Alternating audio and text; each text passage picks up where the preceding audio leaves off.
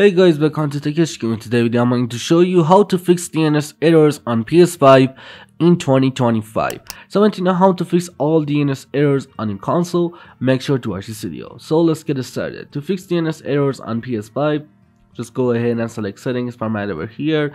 Then, guys, all you have to do is just go ahead and select network. Select settings again, select setup internet connection. Now, guys, all you have to do is just go ahead and press option on your current Wi-Fi. Then select advanced settings.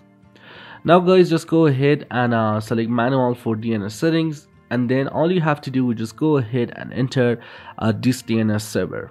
It's Google DNS, so go ahead and enter 8.8.8 and 0.8 for primary DNS, and then enter 8.4.4 and 0.8 for secondary DNS.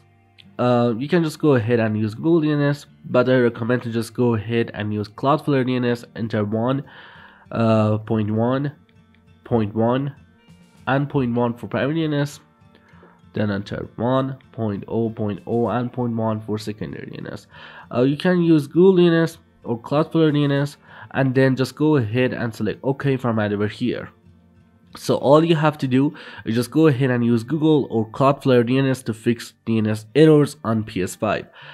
But if that didn't work, I recommend to just go ahead and set up wired LAN or wired connection. Wired connection is better than wireless connection, and to set up wired connection, all you have to do is just go ahead and use LAN cable or Ethernet cable, plug in Ethernet cable to your console and also router, and that's it. And it's more stable than wireless connection, as I said, and you can fix DNS errors just by go ahead and use wired LAN or wired connection or Google or Cloudflare DNS. Anyway, thanks for watching the video. Please go ahead and drop a like on this video and subscribe my YouTube channel. Peace out.